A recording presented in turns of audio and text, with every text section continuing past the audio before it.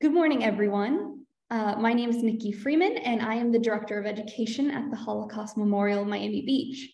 On behalf of the Holocaust Memorial, I'd like to welcome you to today's program with Yad Vashem educator Liz Elsby. This event is part of the Holocaust Memorial's ongoing series of educational programming taking place during Holocaust Education Week. These programs are sponsored by the Florida Department of Education, the State of Florida Department of State, Division of Arts and Culture, and the City of Miami Beach Cultural Affairs Program, Cultural Arts Council. I would also like to extend a special thank you to the Greater Miami Jewish Federation for their ongoing support. It is my honor today to introduce Liz Elsby, who has worked at Yad Vashem since 2006 as a museum tour guide, Holocaust educator, lecturer, and content writer for Yad Vashem's website and social media. She guides educational groups in Poland, Prague, Theresienstadt, and Berlin.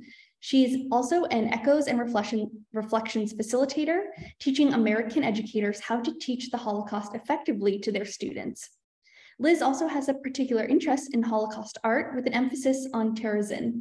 She's a working illustrator and graphic designer, often incorporating Holocaust themes into her artwork. Today, she's presenting Theresienstadt, Story of the Ghetto through its art, music, and poetry. Thank you so much for joining us today, Liz.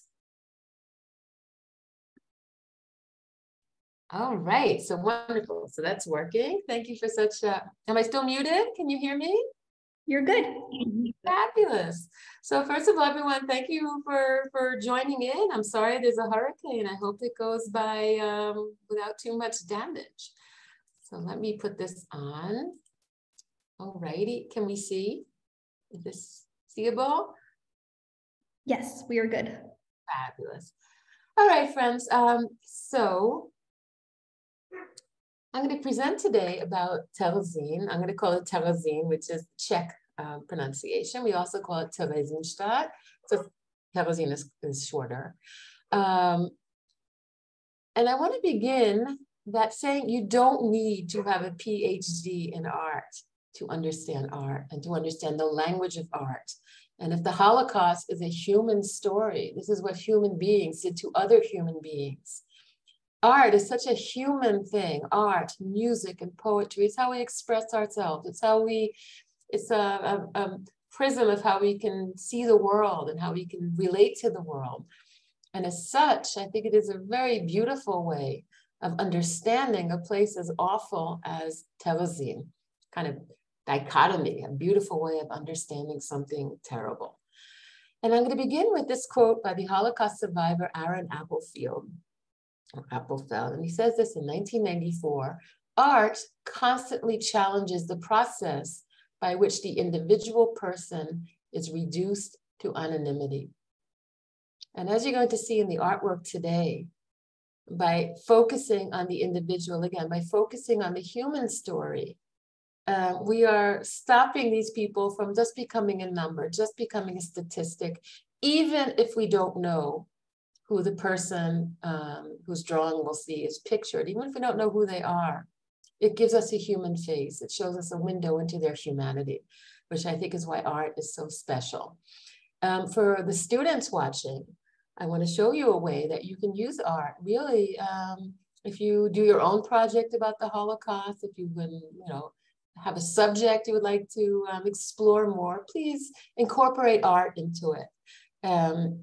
I'll teach you methods that you can use this to make part of your own memory. Okay, so we're going to begin with the Jews of Prague. And I just got back from Prague 2 days ago with my son. I have a very strange connection to Prague. My family were all Jews from Grodno and from Latvia, so I don't have a family connection.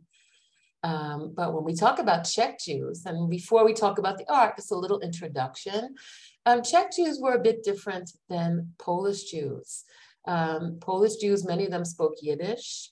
The Hasidic movement had been born in the lands, which is today Poland and Ukraine. And there was more followers of that tradition in Poland. Czech Jews were very akin to German Jews. They didn't speak Yiddish.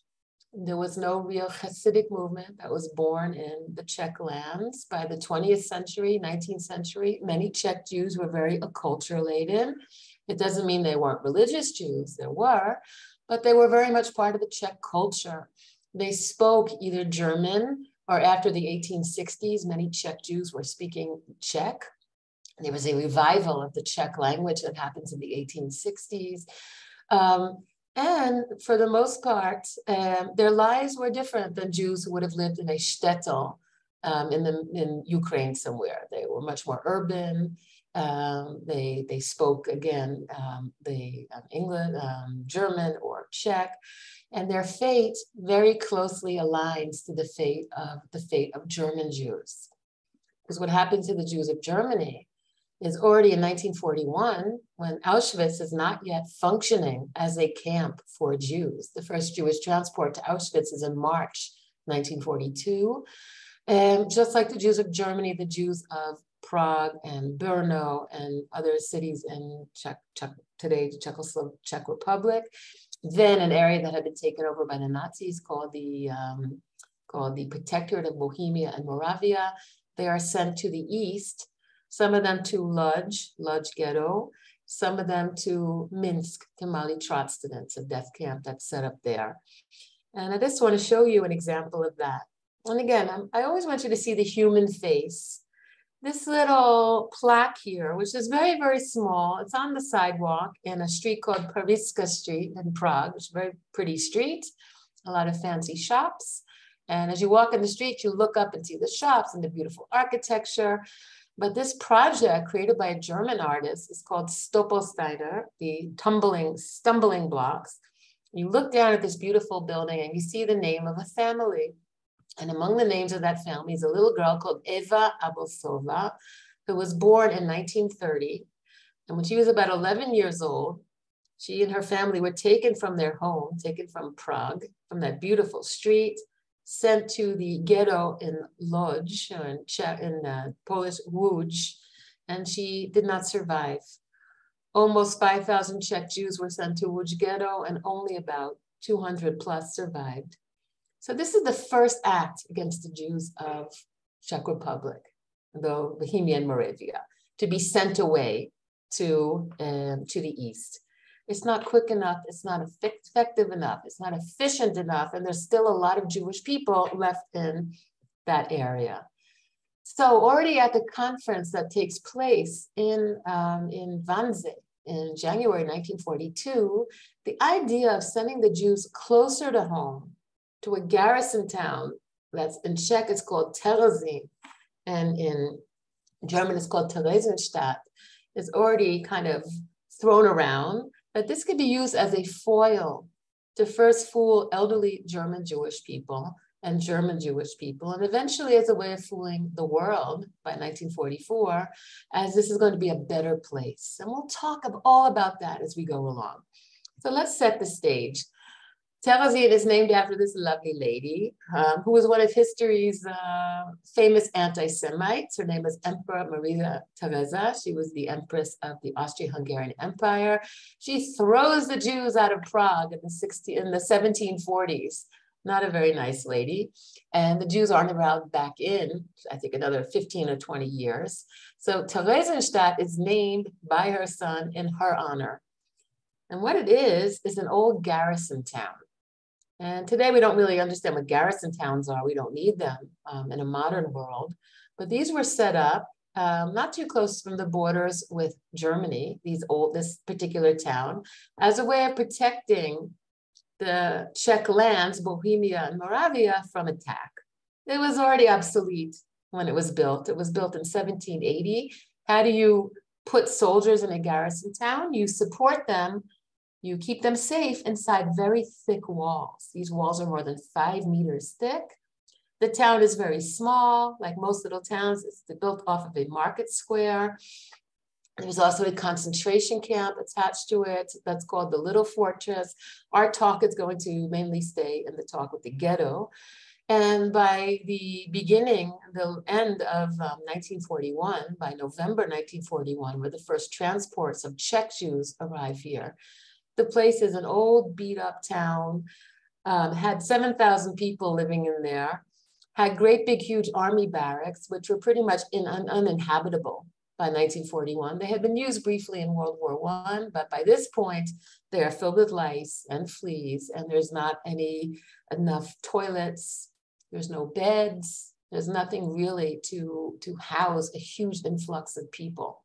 And already beginning with a group called the Aufbau Commando, and they're the ones who arrive, about 200 young men, and they're sent there in November 1941 to get the place ready. Soon, scores and scores of Czech Jews are simply taken here by train and dumped into this very desolate, difficult place. And this is what it looks like from the air, even today. You can see the great big barracks. This is where the Jews are mainly going to be living. All of the Czech people who weren't Jewish here were already left, were forced to leave by the summer of 1942. And it becomes also a concentration camp, also a ghetto, and also a transit camp. So it has three purposes: a place where you send Jews to be concentrated and to work, a place where they'll be forced to live together, but have a little bit more freedom. They'll be able to wander the streets after the summer of 1942. They'll be able to visit each other. But the people in charge of the ghetto is the SS. They didn't have to wear a uniform in this terrible ghetto like you would in a concentration camp. But perhaps the most horrific part of all of this is the transports taking place, sending Jews to the east. And if you see here, these are actual artwork that was created in the ghetto by Jews who were forced to make art for the Nazis. And we could see from the Reich, which is Germany, 56,923,000 Jews were there already by 1943. Ostmark, which is Austria, 15,000. The Protectorate, that is the modern day Czech Republic, about 70,000 Jews. Denmark, 464,000 Jews. Holland, 1,450. And from here, this is the places they're arriving from to be sent to this terrible place. And who makes this artwork? You might be thinking artwork, concentration camp. How does that blend together? When did people have time to make artwork? Who gave them the art supplies? Why would the Nazis let people make artwork? Well, the answer is a pretty simple one. There are some incredibly talented people, Jewish people in Central Europe. It's a place where it's very cultural, even today, music and theater and magazines and art and all kinds of things. And the Jews are very much involved in that. The Nazis are going to exploit their talents. And as a way of kind of making this place look better to the higher ups in Berlin. Say, look how efficient we are. Look how a good job we are. Look how we're working and look how we're putting these Jews to work.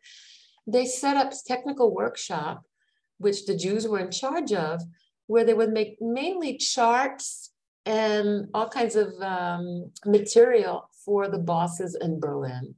And these charts are very beautifully decorated, very beautifully made. These are very talented artists, but look at the conditions. And I can tell you as someone who went to art school before we really started using computers, when you're drawing like this next to someone else and you erase something or they spill ink on your drawing, it's a very cramped, hard conditions to make artwork in. You need a little room. And the artist who made this drawing, his name is Leo Haas. And Leo Haas is one of the very few artists of this group who survive. Almost all the others were sent to Auschwitz. The artists actually fight back against the Nazis in the only way they can. They draw art to show the horrors of the ghetto. And they're caught in June 44, excuse me. They're sent to the Little Fortress, which is the concentration camp. And 3 of them there were actually almost 7 of them who were sent there, but only 2 of them survived. And Leo Haas is one of them. And we'll talk more about him in a minute. So this is how the artists are making this artwork for the Nazis. And this is the kind of artwork the Nazis are expecting. And this is by another great artist, one of my heroes. His name is Bedřich Frita. And this is showing them building the barracks. Now, what do the higher ups in Berlin think when they see this? They're thinking, oh, look how they're working. Look at the nice uniforms. Look how orderly. Look how professional. Look how efficient the staff is. Look what a good job they're doing. This is the artwork the artists created for the Nazis. But they have another job. They want us to see what this ghetto is really like. So we're going to see an amazing drawing by the artist Bedřich Frita. life in, no, it's not Bedřich, excuse me, it's Leo Haas. The name is wrong here, by the artist Leo Haas, which is kind of a cheat sheet of what Therezien is, of everything going on there. And I'm going to break this up into little sections, and we're going to explore these sections through art. So if we look at an overview, the first thing we notice is how incredibly crowded this is, how different the people are. People are coming, people are going, people are riding in a hearse over here. People are sitting, elderly people. We see corpses, we see music going on. Let's examine each one separately. When we see the elderly people, that is really one of the terrible stories of this ghetto that is kind of forgotten. There is a tendency to remember Theresienstadt through the incredible art and music and performances that went on here. And we will talk about those towards the end. But we're also going to talk about that many, many elderly people are sent to this ghetto from Germany and Austria in the summer of 1942. And those people lived and died in that ghetto like ghosts.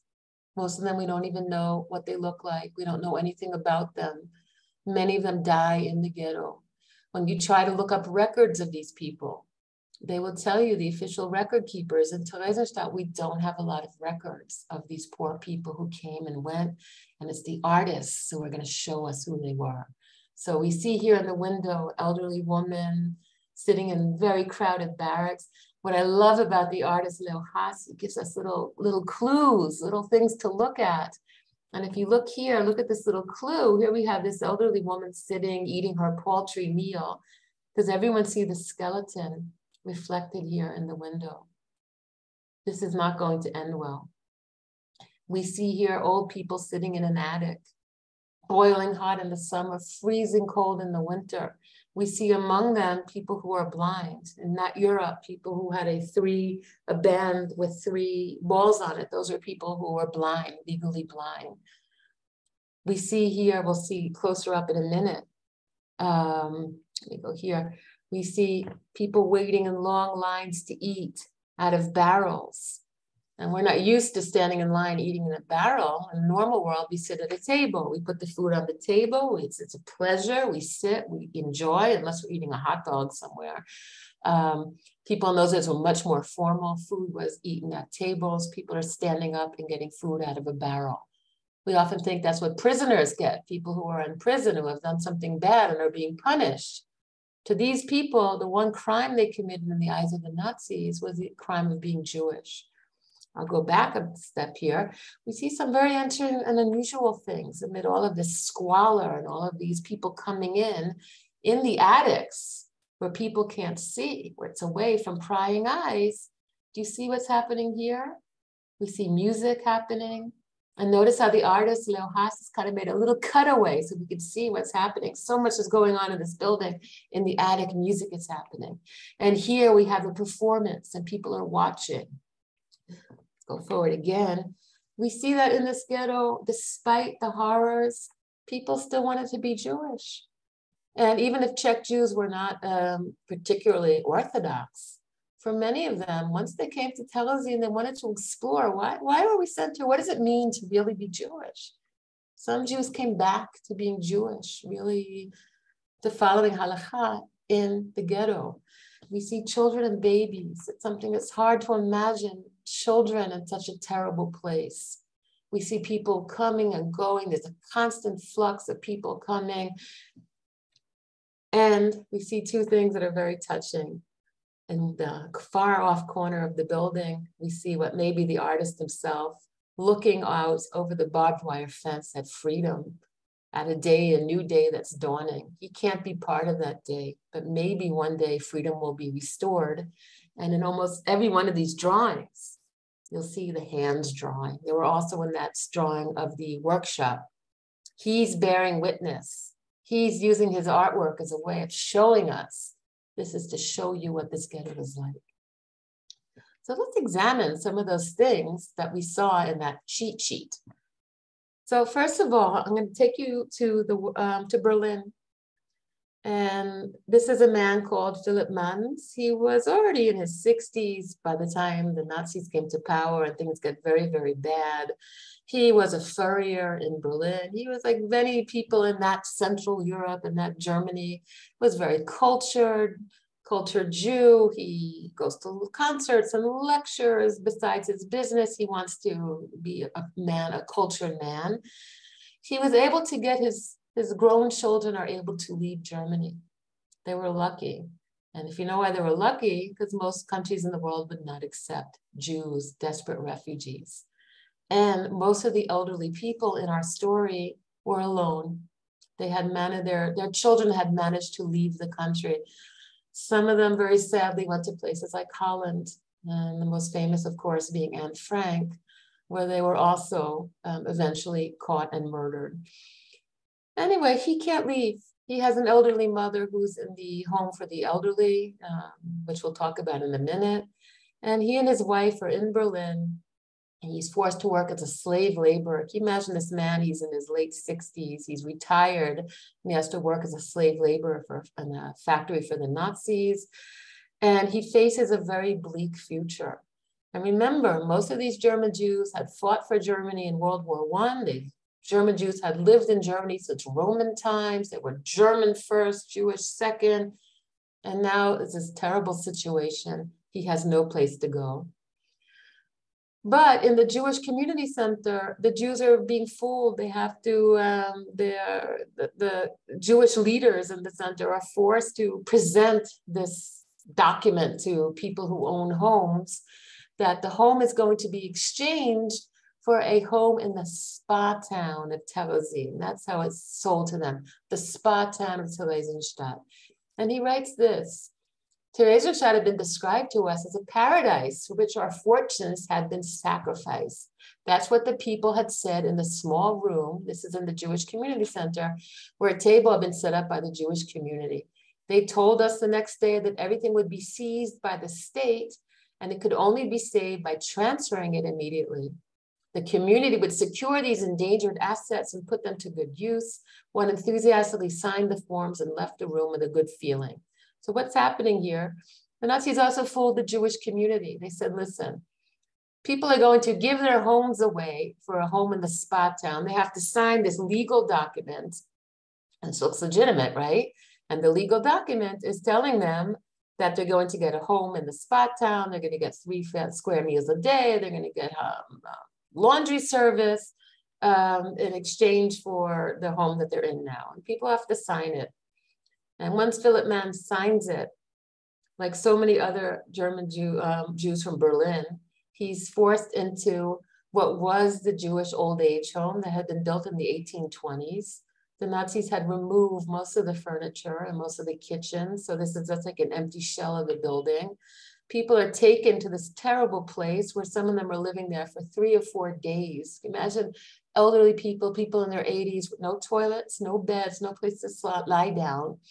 And then they're sent to about 4 different train stations throughout Berlin. This one is a place, is called Anhalter Station, and it was bombed during the war. You can't really feel too bad about the fact that it was bombed, because when you go to that station today, and my daughter lived in Berlin for a while, so I took this picture. It says in German, from this station, 9,500 elderly Jewish people were sent to Berlin, from Berlin to Theresienstadt, where the vast majority of them did not survive. So they're being sent to Theresienstadt, which is going to be almost called an old age ghetto. For a brief time in 1942, the average age of everyone in Theresienstadt was 75. And you can see here, when you go to Berlin, there's a station called the Grunewald Station. You can see the ages of the people sent to Theresienstadt. We have Johanna Gumpel, who was 95 years old. Hermann Goldstein, who was 89 years old. These people were born, way before the beginning of the 20th century, and they are murdered in Theresienstadt. When they arrive, they don't arrive to the ghetto. They have to walk almost 3.9 kilometers, Bohusovice, the train station, into the ghetto. It's a very long walk. And I've done the walk. Even if you're young and fit, if it's rainy, if it's snowy, it's a schlep. If you are 95-year-old Hannah Gumpel walking with little bags, it's almost impossible. And the artist wanted us to know how hard that walk was. And this is a piece of drawing created by a little girl called Helga Vaisova. And I'm going to tell you her whole story in a minute. But from the youngest little kids who are drawing, and she's an amazing child, and I'll tell you a little bit more, she's showing us these poor people arriving exhausted and tired with their children and their packages and whatever little things they could bring in, the 50 kilos that they're allowed to bring in, walking under guards, armed guards, from Bohusovice, from the town next door, into the ghetto. These are the people who can walk. What happens if you're 95-year-old Mrs. Gumpel? This is what happened to many elderly people. And this drawing is by Leo Haas. And when he makes these drawings, he is mad. I really believe this artist was angry. And he wants us to see. And you know, when you take a photograph, you touch the button and it takes a minute and the picture is taken. When you make an artwork like this, you're thinking about every line, every little nuance. And what we see here is an SS transport of people who arrive at the train station, and it's called the typhus transport. So these were like sick people who arrived. And instead of being forced to walk, these people were so sick that they are just taken into the ghetto on a truck and pretty much dumped in there when they get there. And let's look at them together. First of all, these poor people are not sitting on comfortable chairs. They're in the back of a truck. All the truck has to do is go over a bump. It's on a muddy road, kind of gets stuck in the mud, and people are going to fly off. And you'll notice that some of them are not alive anymore. We have people who are obviously dead. We have feet sticking up in the air. We have this man who's slumped over. The only one who's looking at us in this whole picture, really kind of cutting us right in our eyes, is this man. And we're not sure if he's even alive. He's on a stretcher, he may not be, but he kind of is grabbing us with his eyes and making a dialogue with us. Why is this happening? Remember us. Someone is sitting on him. Notice there's no names here. This is someone's name. It's now been reduced to a number. People are on their little packages. And in case we have any doubt who did this, it says here SS. These are the people who did this to us. And that's how so many elderly people arrived in this terrible camp. When they arrive, they have to go to a place where they're sometimes waiting 2 or 3 days. Everything they have is stolen from them. And the German Jews arrive in this ghetto beginning in June 1942. Remember, the first group of people to fix the ghetto up only arrives in November 1942. They didn't have enough chance to make beds for all of these people who are arriving. The only toilets are downstairs. There's 82 steps to go from these attics down to the bottom floor where the toilets are. And the elderly people are housed in the attic. And unless we try and judge the people in that ghetto, do you understand that it's not their choice to do this? This is what the Nazis forced on them. Because Jews have to work in this ghetto. Remember, it's also a concentration camp and a labor. They have to work. People have to work 15 hours a day if they're able to. There's children in the camp. Children have to eat. Children have to have better conditions. Children have the future. Where do you put all of these masses of elderly people who need care? And the answer is they have to be put in the attics because there's not enough place for everybody. So this is the artist Bedřich Frita, and he's also very angry and very upset. And he wants us to see this is how our grandparents, this is how our elderly generation, this is how these people who in their last years of life deserve to have a comfortable bed and a hot meal and someone to take care of them and dignity of going to the bathroom. All of that's been taken away from them here in this hell of Theresienstadt. And let's take a closer look. First of all, if you look here, we see this elderly blind person. He's going to fall over this. This place is a hazard. We see people who are sitting on the floor. The attic is boiling hot in the summer. People are taking their clothing off. Notice again, the artist does not have anyone looking directly at us. And this artist, Bedřich Frita, before the war, he was a cartoonist. So he doesn't want to make these people look realistic. That's not important to him. He wants us to feel the suffering. And you know what one of the worst things about this drawing is? Every one of these people had a past, had likes and dislikes and hopes and dreams, and had probably done nice things with their lives and maybe had raised children and who knows what. Here in the attic, all they are is a number. They're anonymous in this miserable place. Look at these people. People are lying on the floor. People, look at this poor lady here. Some people have dementia. We see these people who aren't even looking at each other. And everywhere we see suitcases with numbers. That's to remind us of this. We see a woman holding a clock next to a suitcase.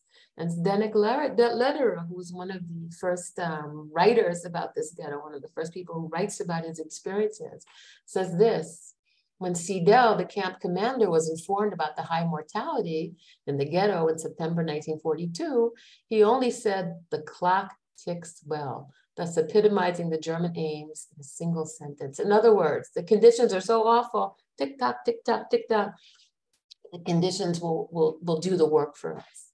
So we see, again, remember I said these artists use symbols, kind of bring us into what's happening. Time is running out. We sit with suitcases when we're going to be sent away. And almost 16,000 elderly people were sent on what we call the Alta Transporte. 10,000 of them went to Treblinka, and only about 5 or 6 of them survived. There were more elderly people, younger people who were sent in some of the transports. One of them survives the uprising at Treblinka, and to a terrible camp called Mali Trostenitz in Minsk. How did children feel about all this? And I'm talking now to our students. Well, you could imagine children had no idea how to relate to people who were kept in such terrible conditions. And Toman Bod said this: we children would, of course, see them, the elderly, from time to time. Not that we would go visit them in their homes. That was something so repellent that we were disgusted. And it was also dangerous. There were bed bugs and fleas. It was simply horrible, horrible conditions. But also, they organized young people who lived in special houses, would sometimes be organized to go and help elderly people, to, if they saw them wandering in the streets lost, to bring them back to their homes where they were staying, to help them go find food, to talk to them, to pick them up if they fell down. We see that in the children's magazine I'll be talking to you about soon, that young people are told, don't be passive. Think of your own grandmother who was sent to Poland, who's already dead. Think of this as someone's grandmother. Stand up and do something for them. So even in the place where people are living in such horrible conditions, there are people who are trying to help them, but it's an impossible task. Here is the artist Norbert Troller, who was also mainly an architect, but he draws the Hanover barracks and the steps. And he writes here, 42 steps in one flight, and 2 of these flights, and the old people live in the attic, in the hot attic, and die there. Can you imagine poor 90-year-old Mrs. Goput going up and down 84 steps every day to go to the bathroom, 84 steps every day to go eat. The architecture itself becomes an enemy of these people. And look at this drawing he makes of this woman trying to struggle up the steps. And it's like almost like a mouth that's swallowing her up. So the conditions for elderly people are fatal. Again, this is what is imposed on the Jews. It's not something they want. It's not something they can really do anything about. The overcrowding in the ghetto is terrible. And remember, I told you the artists have to make artwork for the Nazis. Peter Keen, who was a brilliant young artist who was also murdered in 1944, makes this chart for the Nazis, this book, to show how the overcrowding has improved by 1943. So here are the height of the overcrowding in 1942. We see people between the ages of 16 and 55, there's 17,715 persons. Young children up until the age of 15, 2,761 persons. But over the age of 55, we have 32,788 people. It's so incredibly crowded. And he also makes this drawing, and we'll see this theme again and again and again. Look how people are living in the ghetto in 1942. They're living in attics, they're living in shops, they're living in stables, they're living in underground cellars, they're living wherever you could pack a human being, and transports are arriving every day with more and more people. Where do you put everyone? How do you feed everyone? How do you keep people working? What a horrific dilemma. And the artists want us to see, and this is Leo Haas again. Remember, these artists are angry. And he shows us people living in what was once a butcher shop. And I was in Prague a few days ago with my son, and on the street we were staying at, there was a butcher shop that has the same name. I had to name a check for a butcher shop. It had a pig's head hanging in the window, and we see that here. But butcher shops are something useful. You go in and you get food. Here, the butcher shop has been turned into a place where you store human beings. These poor elderly people are being forced to live in a former butcher shop. By the way, you see it here also. This is the German word for butcher shop. This artist is also drawing the butcher shop. And let's take a closer look. So we see this says in Czech, fresh meat, which is very, very cynical. Fresh meat. What's the fresh meat here? It's these poor dying people. We see this elderly man who we know is blind. Remember I said the 3 dots? Walking along the street. In a minute, he's going to put his cane into this sewer hole and fall in. We see people sleeping in the windows. Look at the jagged glass in the windows, how dangerous. People, there's no chairs for them to sit on. They're sitting on the windowsill with the broken glass. People are sitting on the floor. There's a child sitting here whose stomach is bloated. And notice yet again, it's the same artist who likes to draw the skeletal reflection in the mirror, in the window. This is going to be this child's fate. We even see people who have come to bury someone who died, or also have no energy, no strength, and have stopped there with the person they're burying, and they're just kind of wiping their brows off in the heat. This is a place where even something, the death is always present, and it's not something that even you look up to, you get shocked by anymore. Here's another drawing by Diedrich Frieda, also showing another artist, the former shop and the butcher shop. But there's something here that is very amazing. These artists have a secret symbol for themselves. It's a V, like a V for victory. And they're well aware that the artwork they're making is dangerous. It's showing the horrors of the ghetto, which the Nazis did not want us to see. So each of these artworks is like a sign of resistance. So we'll see that V in a lot of these works. Hunger is always present here. And if we're talking about elderly people again, they get the worst food. And why does that happen? Most of the people in this ghetto were Czech Jews. And the Czech Jews had access to packages from outside of the country, from the country. They could get Red Cross packages if someone in the family or a friend or someone from the community would send them every once in a while a package. Also, younger people worked. If you worked, you might be able to barter for food. Most of the elderly people at this point in 1942 are elderly German Jews. They don't speak Czech, only speak German. Most of them are alone. They don't have someone who can send them a package. And most of them do not work. So they have no way of bartering for food, which means they have to live on the horrible rations they're given in the camp. In 1942, people are eating things like synthetic lentil soup. And they would gather down those 84 steps and have to stand in front of the barrel. Remember I showed you in that first overall view of Theresienstadt, of the people standing in front of that barrel like prisoners. And here they are with their little bowls in their hand, almost like Oliver Twist, please, sir, I want some more. How humiliating, these poor elderly people. There's no place for them to sit down. They're gonna have to sit down on the ground. A nice hot meal has been denied them. They have to stand there. And if the barrel runs out and the meager, whatever this is, potatoes run out, then the people are gonna starve. And people write in memoirs of Theresienstadt. When people wrote about Theresienstadt, they'd write about people begging for food and how You know, the people lost all of their dignity. They would come and please give me your soup, please give me your soup. And the soup was so awful that they would just give them to the elderly people. They're the only ones who would eat it. And here we have a close-up.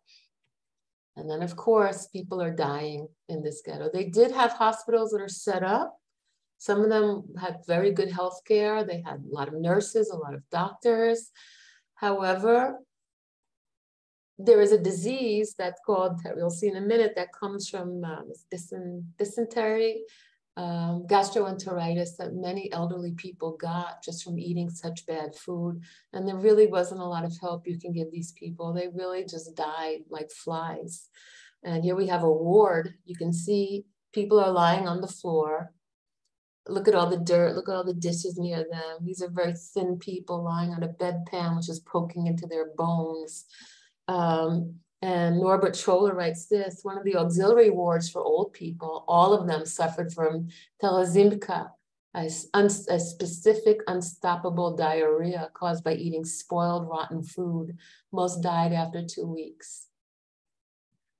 But I want to show you a beautiful act of resistance and a beautiful act of humanity. And you know, within all these horrible stories, there's beautiful stories of human beings showing us the best that a human being can be. And one of them is one of my heroes. His name is Moritz Moller. And he was from Prague. You can see where his studio was in the Corona building on Wenceslas Square. He has a nice art studio there and an intellectual circle, and they're very involved in the arts. And he's an artist and sells artwork. And when he sent to Theresienstadt, he could have worked in one of the art workshops. Instead, he chooses something very strange. He goes to work in the ward for elderly men who have urine tract diseases. It's the worst ward in the ghetto. It's dirty and it's smelly and there's no hope for these poor people, and many of them just die.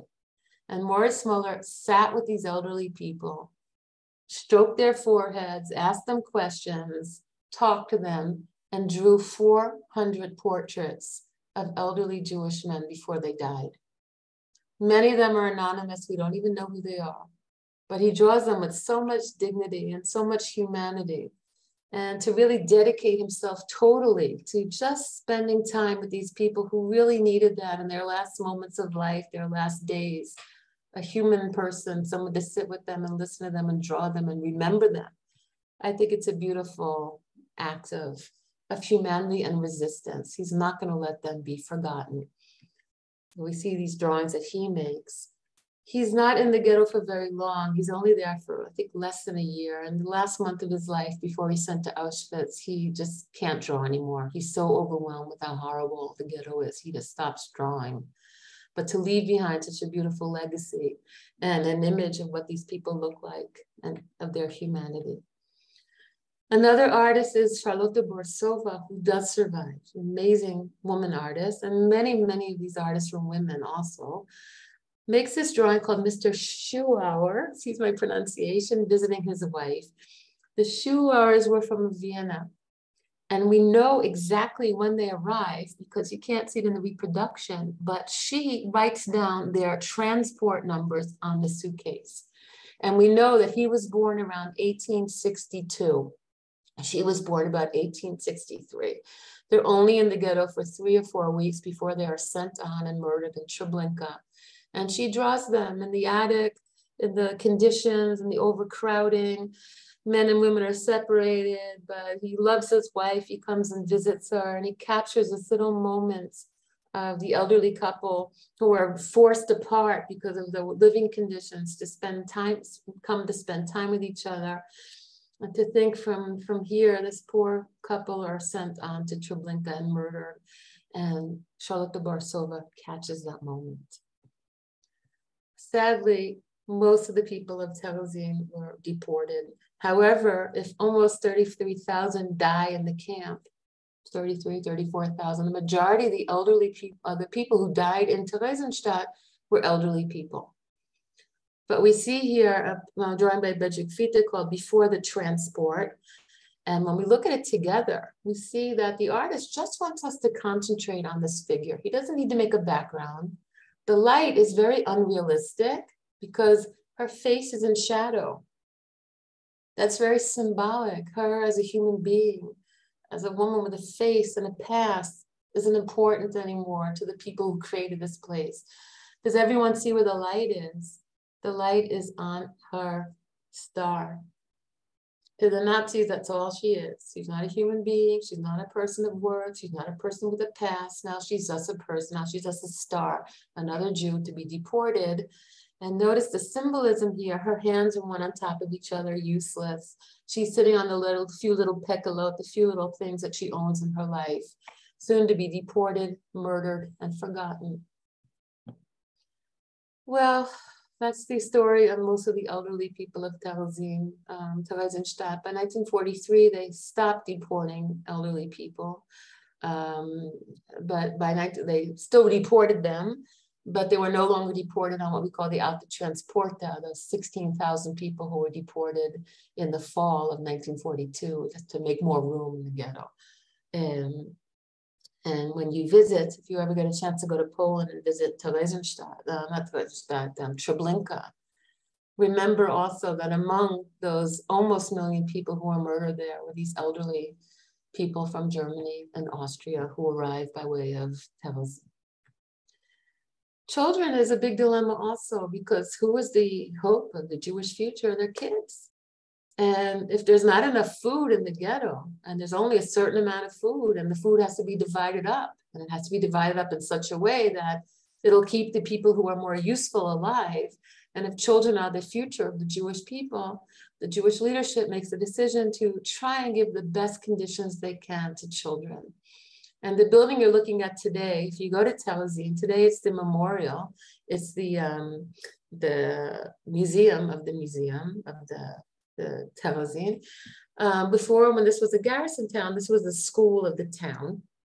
And we'll see what happens to it during the time that the Jews were forced into the ghetto. Well, this becomes what's called a Kinderheim, a children's home for boys. And a decision is made. At the beginning, children were with their parents, but a decision is made, the parents have to work.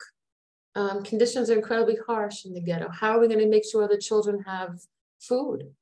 You're not allowed to formally educate children in the ghetto. You know, we make a pact with children that we're going to educate you and give you the best food and give you the best possibilities so that you'll have a start in life. They want to do that in the ghetto. The only way you could do that is to kind of separate children into these homes to make sure they got better food, to make sure they were secretly educated, which is amazing. Secretly educating children in the ghetto. If they were caught, they would have been killed.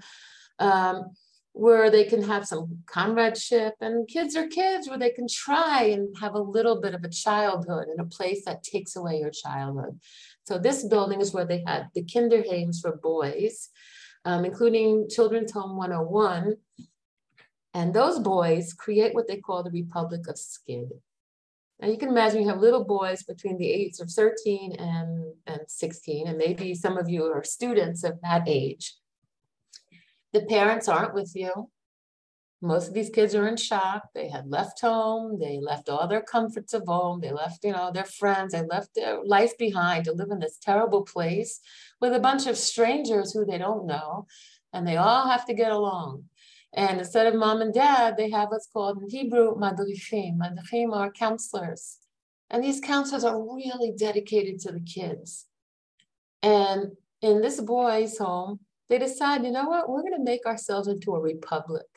And Skid was a republic written about from Russia, I believe, 100 years before. I may be wrong. It comes from Russia. Of this republic, and the boys are going to be like that republic. They're all going to take care of each other. They're all going to be there one for the other, and they make an anthem. And here's their anthem. Oh, what glory, all are cheering. The whole of one is on its feet. Remember, this is Boys Home 101.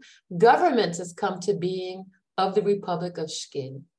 Every man is our brother, Christian or Jewish kid. United we march under the banner of the Republic of Skid. Insult us, no one shall dare or hit. To work hard, we swear to honor the Republic of Skid. So what does that mean? It means if you get a package from home, you're going to share it. If you have to clean together, you're going to help each other clean. If some kid is upset and crying in the middle of the night because he had a nightmare or is missing his parents, you go and you give him a hug. They're going to work together to give each other as good a life as possible in this terrible place. That's pretty amazing that these kids were able to do that. Instead of being, filled with self-pity and, oh, poor me, they're trying to build something positive out of a very, very difficult situation. And one of the things these kids do is they make a magazine. And the magazine, there were many magazines in this ghetto. There were also magazines made by girls. One of them is called Banako. But we're going to concentrate on a magazine called Vedem, because in the history of World War II, this is the longest lasting clandestine magazine in all of World War II history, made by the little boys of the young men, if you will. We have young men of that age, again, like 13 to 16, of Boys Home 101. And Vedem in Czech means in the lead. And we see covers from this magazine. And this one on the left is created by a brilliant kid called Peter Gintz, and we'll talk about him in a minute. And how are you going to fight the Nazis in a place where you don't have any way of fighting back? You can see the cannon itself is Vedem, is the magazine. The cannonballs are aimed towards this big balloon that says in Czech, Old World Order. And the cannonballs say mirth, satire, and laughter. That's how we're going to do it. We're going to make fun of them. We're going to have a, laugh and keep each other happy. That's how we're going to fight against the system. Poor kids. In this one, we also see all these things falling on the Republic of Kids, solidarity, culture. These are kids who are dealing with a lot of stuff. Not only are they dealing with a lot of stuff, for my friends out there who are 14 or 15 or 16, they're not easy times. There are times when you go through, what's it called then? Your body's changing, your way you think it's changing. All of these things are changing, and it's all happening under the scrutiny of 40 or 50 other kids in a place that's not your home, without your parents, when you really have almost no food, and the kids are trying to deal with so many things at once. And one of them, and this is all inside of Vedem, and they give themselves little nicknames that are supposed to hide their identities. And Pner, who is actually Yuri Zapner, says, when children all over the world have their own rooms, we have bunks 70 by 30 centimeters, which is very small. They have their freedom. We live like chained dogs. Truly then, in place of their closets full of toys, you must allow us to have at least half a meter of space behind our heads. You must realize that we're still only children, like children everywhere else. We may be mature thanks to Theresienstadt, but we are children just the same. And this drawing by Peter Gintz shows us the conditions that these children are living under. Now they're living in this very, very crowded home in very small beds. They don't own any possessions, but little things are allowed to take with them. They have to try and keep the place clean. They have to keep the place orderly. They have to respect each other. There's all these things that are put on them. It's not something that children are really used to. And it's not something they wanted. It's not something they chose. It's something that's thrown on them. Another one, and he's one of my heroes, his name is Hannes Hachenberg. He's killed at the age of 14 in Auschwitz. This kid would have been a brilliant, brilliant writer. We know he was probably an orphan. We don't know a lot about him, but we know that he writes brilliant poetry and plays. And he writes this poem, look at these 5 little faces here, about these little boys. And listen to how he talks about it. It says 5. This morning at 7, so bright and so early, 5 novels lay there, sewn up in a sack. Sewn up in a sack like all of our lives, they lay there so silent, all 5. 5 books that flung back the curtain of silence, calling for freedom and not for the world. They're somebody's novels, somebody who loves them.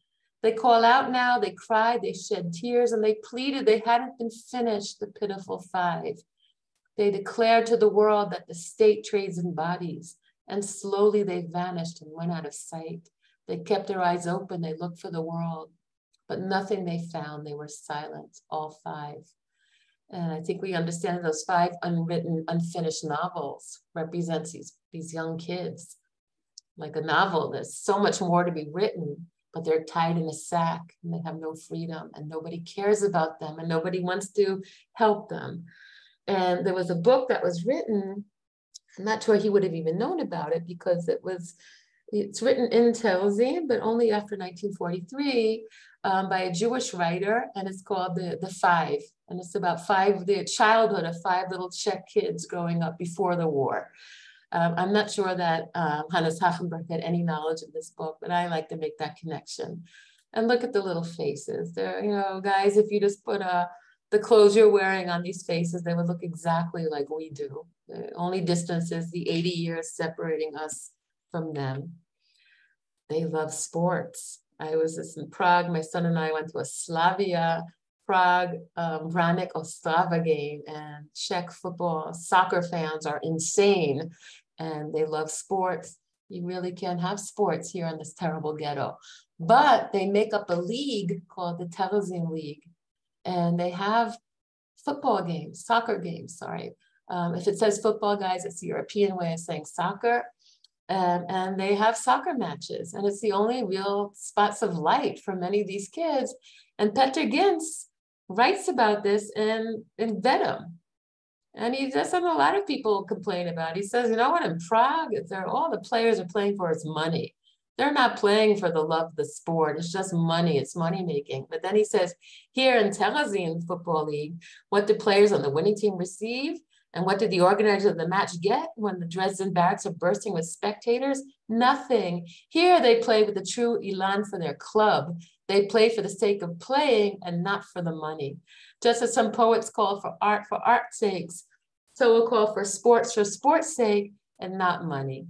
So here in Theresienstadt, even though they're prisoners and even though they can't have a big real football game, they're still playing for the love of the sport. This is one of the things children read about in Theresienstadt, in the magazine Venom. They're studying, it's hard for us to imagine what it must mean to be locked into a ghetto. If you don't like school, what happens when you can't go to school anymore? When school becomes something dangerous and secret, but you want to learn about the world and what the world looks like. And Peter Gintz makes this map about the big, beautiful world outside of the ghetto that he hopes to live and see one day. And look at what a beautiful map that is, and how he's got it all written there in Czech. Oh, here's my thing. I'm going to talk for about 5 more minutes because I don't want to. Here we see Dr. Nahartabi, who was a teacher of Semitic languages. He teaches Hebrew and he teaches Arabic in the ghetto. And why would kids living in Theresienstadt ghetto want to know Hebrew and Arabic? The dream was that the war would end and they would move on to the land of Israel. And the land of Israel, and all Israeli kids have to learn Arabic in school also, classical Arabic, which is very difficult. They would be able to come here to the state of Israel, the new Jewish state that they were dreaming would happen, and they would be good citizens who could speak both Hebrew and Arabic. And Dr. Nahartabi and most of the kids who studied this never got a chance to live that dream out. Here is Peter Gintz, the brilliant little boy whose artwork I just showed you. And I'm just going to we talked about music also. Well, not only did they have children's magazines, they also put on performances. And one of the most amazing performances they put on, that was in the middle, sorry, I'll get back there. I just want to quickly talk about Helga Vaisova before we get to Bundibar. And I promise you I would tell you about her as well. Helga is from Prague. And when she arrives in the ghetto with her mother and her beloved father, Helga's very, very close to her father. She makes him this drawing. She's 12 years old, and she makes Daddy a drawing of kids having fun in the snow. Father sees them and says, Helga, don't draw these fantasies. Tell me what you see, draw what you see, record what you see. And for the rest of her time in this terrible place, Helga Vaisova draws the horrors of the ghetto. She draws scavenging in the garbage. She drew the transport that I showed you. She draws people waiting in line just to eat. She shows us the horrors of the ghetto. Another thing that they do in this ghetto that to me is always so beautiful, they still have religious and observe Judaism in the ghetto. they're thrown into the ghetto because they're Jewish. Some people might say, because I'm Jewish, I don't even want to think about being Jewish. I want to disconnect from that. But so many people reconnect with their Judaism. And Eric Lichtblau-Leslie draws a picture of his wife, who in her barracks celebrates Shabbat, every Shabbat. And they were in Bet HaChalutz. Bet HaChalutz were young women who were dreaming of coming to Israel. A Chalutz is someone who builds the land up, a pioneer.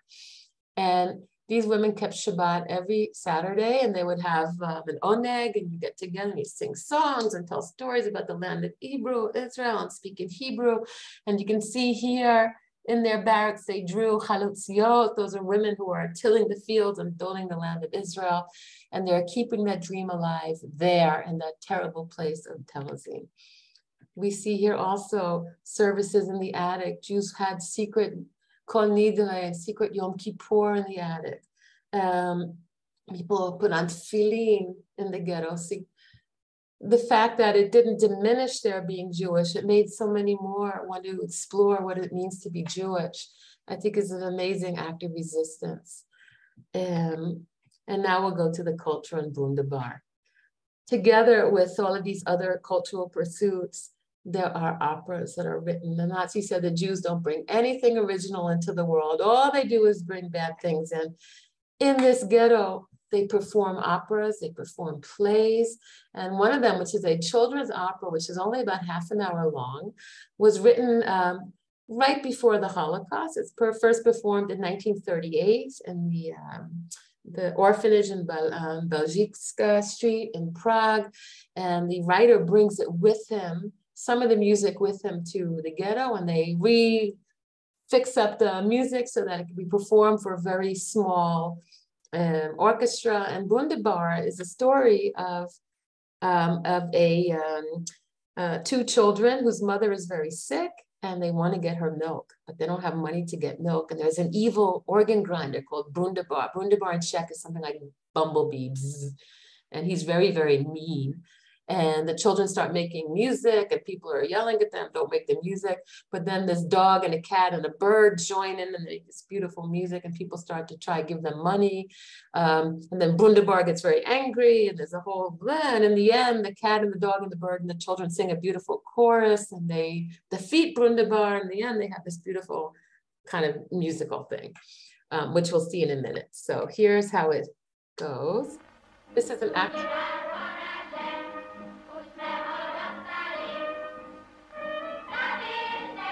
Notice the organ grinder. I'll tell you about that amazing little boy in a minute.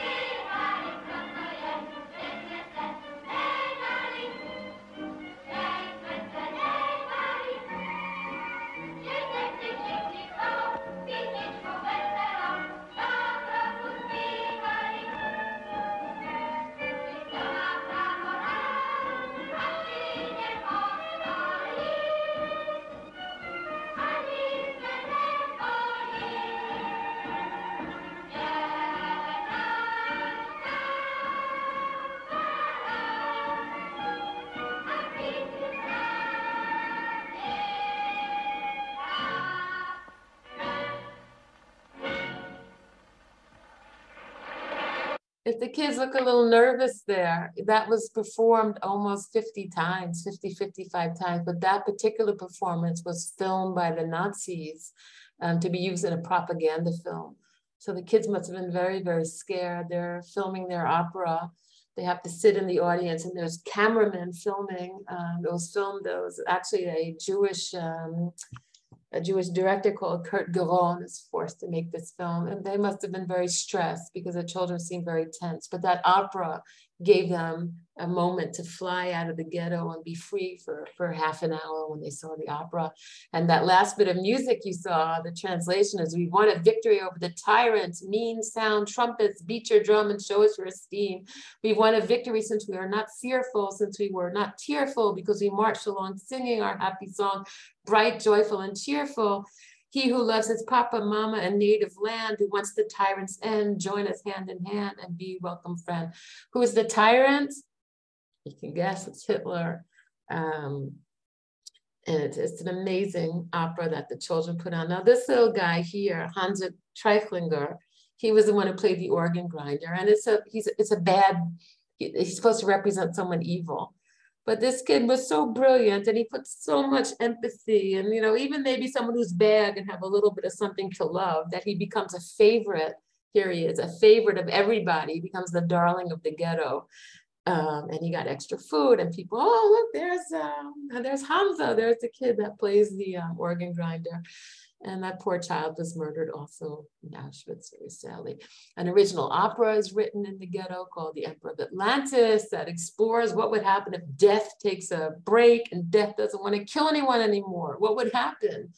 And in the end, death comes back, but death said he's going to come back only if this evil emperor of Atlantis is the first one that he takes. And the emperor of Atlantis, of course, is a type of metaphor for Hitler. And Victor Ullmann, who was the writer of the opera, and most of the people who took part in the opera were murdered in Auschwitz, never had a chance to hear their own music performed. I believe the first time it was performed was in the 1970s. If anyone knows the exact date, you could put it in the chat down there. And I'm going to end with this, because I can go on and on about Theresienstadt, but we only have a little bit of time. This is a beautiful drawing by Charlotte Borsova, the same woman who drew Mr. and Mrs. Schuauer, the ones who were sent to Treblinka, that elderly couple. And it is a couple with a baby. And I have a very dear friend called Jana Marcos, whose parents met in Terezin and fell in love with Terezin. And people fell in love there, and people did human things in such a terrible, inhumane place. And the fact that Charlotte Borsova drew this very tender moment of a couple with a child, we don't know what happened with them. We know it probably wasn't a very good fate. They probably didn't survive. But for that brief moment, people could still feel all of those things. And Ruth Bundy, who's a very famous survivor from this ghetto, writes, and that is the importance of transmitting the material on Ghetto Theresienstadt to future generations, not only as a testimony of an era, but a testimony for the readiness of individuals to accept responsibility for the community. Remember, I showed you the pictures that Moritz Muller drew of the elderly, sick men. Not to give up. Testimony for the ability of man to learn, to create, to laugh, to love, even in the most difficult of circumstances.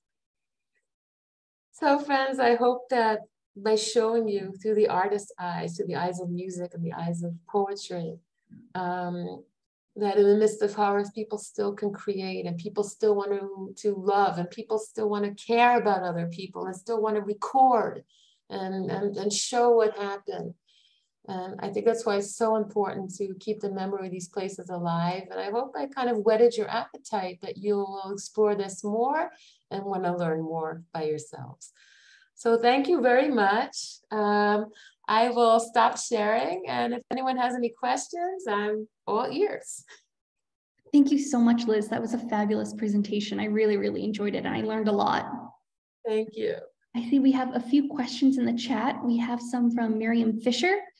She says, do you have the work of Adolf Ausenberg? There was an exhibit of his work at Yad Vashem a few years back, which didn't know there was a surviving family. I do. I have like a little private collection of all these works. He was one of the artists of Terezin. And if you look up, I'll give you some resources. The museum of, the Jewish Museum of Prague has a wonderful website with a great archive where you can find all kinds of stuff. You have to translate it into Czech, and you'll find some of his work there. Also, Leo Baeck Institute has a really beautiful and extensive website where you can look up things. Bet Terezin in Jerusalem and Kibbutz. The Kibbutz also has a very good archive, and Ghetto Fighters Museum has most of its artwork online. Yad Vashem doesn't have its artwork online yet, but there are plenty of sources where you can find his work. I think she referenced the Leo Baeck Institute. She said 34 of his works are at the Center for Jewish History in perfect condition. And she asked, how were the drawings gotten out and brought out of Terezin? That's a great question too. Unlike Warsaw Ghetto, where artists also worked, but Warsaw Ghetto was destroyed. And we do have a few, very few works that survive, many of them that were in among the Ringelblum archives, the Onyx Shabbat. It's like a handful. But in Theresienstadt, the ghetto was not destroyed, and artwork was hidden. It was found hidden in different places. It was found behind walls. It was found in attics. So that's why we're still discovering, in some cases, new things from that ghetto. Some ghettos' artwork was snuck out, but that's mainly how most of it was preserved. Very interesting. Was it dangerous to draw things that showed the terrible conditions of the ghetto? Oh, definitely. Not only that, there was a point where they were allowed to make artwork that was kind of, there was a whole studio where Jews were forced to make artwork for the Nazis. That wasn't the technical studio. But a group of artists did the secret drawings at night, and they were discovered in 1944, and what became known as the Artists' Affair of June 1944. About 7 of them were arrested for making horror propaganda. They were brought to the commandant of the camp. They were interrogated, and them and their families were thrown into the little fortress, the concentration camp of Theresienstadt. And only 2 of them survived. Bedřich Frita did not survive, neither did his wife, but his little boy, Tomi Frita, did survive. And the only 2 that I know that survived, one of them was Robert Scholler, the artist who drew the Jews on the Steps, the architect, and what's his name? And Leo Haas. And Leo Haas later on became like a surrogate father to Tomi until his wife died, and then Tomi went to live in the Jewish home in Prague. So that's how very, very dangerous. And they paid with their lives for having the bravery to make art against the Nazis. And art against the Nazis is basically showing the truth of the ghetto. And it wasn't only them. Fleischmann, another great artist, I could do a whole talk about him, was a doctor. And he's drawing separately, independently of other people. So some artists work together in a collective secretly, and some of them are doing it independently. I just told Miriam she wanted to know, wanted the websites about Ausenberg in the chat, and I said that I could put you 2 in touch after the program. Fabulous. Put me in touch, Miriam. I'm gonna run out after, but tonight I'll send me your email, and I'll send you whatever I can find to find more stuff. And I have some of my little personal collection, and I'll send you some drawings also. That's great. We had a comment from Helen Chassett. Steve Fisher has produced a play called The Last Boys based on these boys. I believe the Vedem boys. Yeah. It was produced on Broadway and is now being optioned for film. Wow, wow. Yeah, they were amazing kids. They really were. And it's very, very painful to think about what these boys and what these girls would have given the world. They were so talented. And the Europe they came from was a Europe that was so, arts and sports and all these things that are such nice things for children to be exposed to. And they really were the best of that. And the majority of them did not survive. So we owe it to them to remember them. Do we have any other questions or comments from the audience?